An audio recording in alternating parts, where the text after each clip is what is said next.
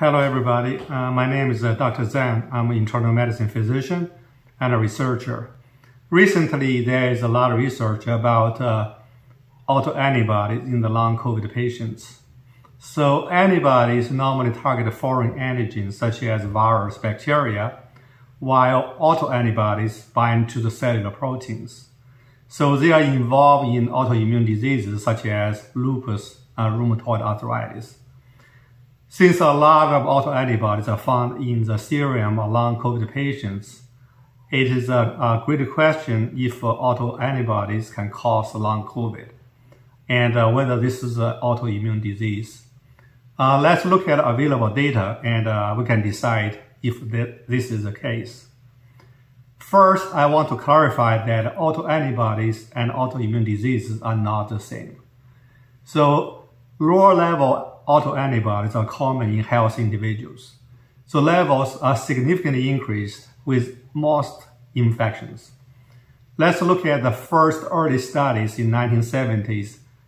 They look at the influenza infection. So when people infected with the influenza, they 83.8% positive for autoantibodies such as anti-smooth muscle antibody. And compared to control is only 12.4%. Anti-nuclear antibody was positive in 84.8% versus control 16%. So you can see that a very high number of influenza virus has autoantibodies. If you assume that these autoantibodies can cause long-term symptoms, we should have seen a lot of long-haul influenza, but it did not happen. Actually, autoantibodies was also increased in bacterial infections. And even in some influenza vaccine, it also correlates with chronic inflammation. It appears that when our immune system is activated in any way, we see an increased level of autoantibodies. And they are mostly not causing any problem for the body at all. So it is too early to tell if autoantibody in the long COVID cause any problems. But we can safely say that long COVID is not autoimmune disease. So autoimmune disease are relatively rare. And they always have a genetic component. Infection can serve as a trigger. It is impossible to have 10 to 20% of general population who develop autoimmune disease with long COVID. Now let's look at autoantibodies. First, autoantibodies are not always harmful, and they can be a normal component of our physiology and may be beneficial to our body systems. For instance, autoantibodies are involved in regulating the function of cellular receptors. They can regulate cell death and inflammation. One example is that autoantibodies can bind to antigens in damaged or dying cells, preventing further immune response and inflammation. There are also autoantibodies against the cytokines, which further decrease the level of cytokines and reduce the inflammation. Based on studies, physiological autoantibodies are normally IgM, and they loosely bind to the autoantigen, preventing further immune response. But in contrast, pathological autoantibodies are largely IgG. They bind their antigen tightly. They cause further immune response and cell death. Let's look at pathological autoantibodies. We know that pathological antibodies can cause harm to the cells when they bind to their antigens. They can also cause autoimmune disease, but the presence of pathological autoantibodies does not equate autoimmune disease. An example is the autoantibody against troponin after heart attack. So troponin normally localized inside the heart muscle cells. When the cells are damaged, such as in the situation we have a heart attack, so troponin will be released into the bloodstream. And autoantibody against troponin can help clearing up the circulating troponin from bloodstream. Since autoantibody against troponin can also bind to the damaged heart cells, it is debatable that this autoantibody can cause further damage to the cells already and ischemia.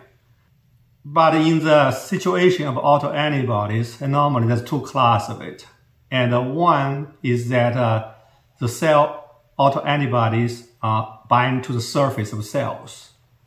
In a situation like that, it directly correlates with disease progression and can actually cause autoimmune diseases.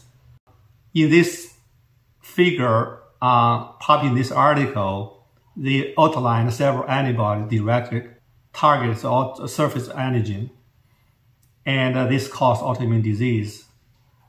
But in this situation, patient normally has genetic mutation that's causing the changes in the property of cell surface antigen caused binding to the antigen by an antibody.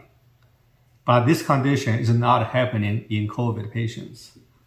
The second class of autoantibodies are those that binding to the antigen within the cell.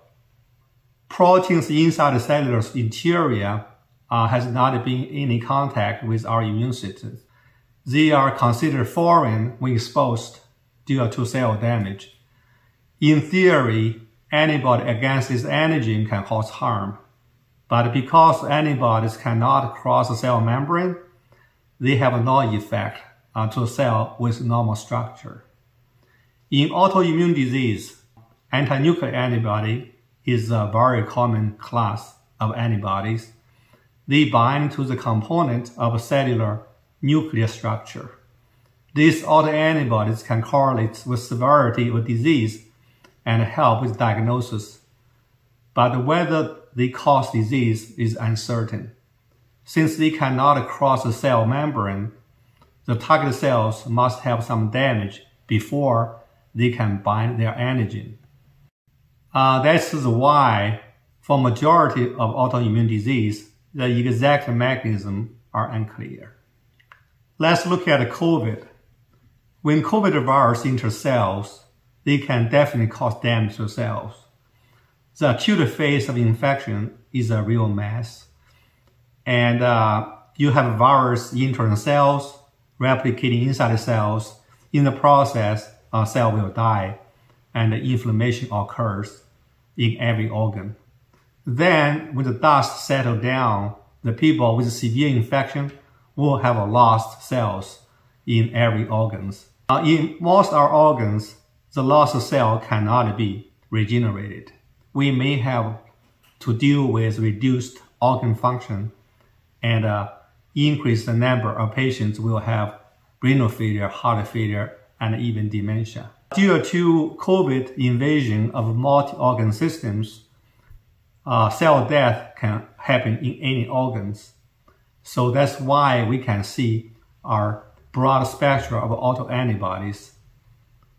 In 4 to 6 weeks after infection, most damaged cells are already cleared or repaired. But tissue inflammation may cause additional collateral damage to the tissue cells. When cell damage is severe, a cell can die. But cells with mild damages can survive due to cellular repair. IgM autoantibodies can bind to the damaged cells and preventing further damage by immune cells. If they are not repaired in time, IgG autoantibodies is produced. If the cells has not been repaired at that time, they are probably not going to survive. When IgG tightly bind to it, they are marked for destruction. These autoantibodies are here to clear up the dying cells. The conclusion is that long COVID probably is not autoimmune disease. Autoantibodies probably will not cause damage to healthy cells, but able to help us clear up the dying cells. That's for today. Thank you for listening.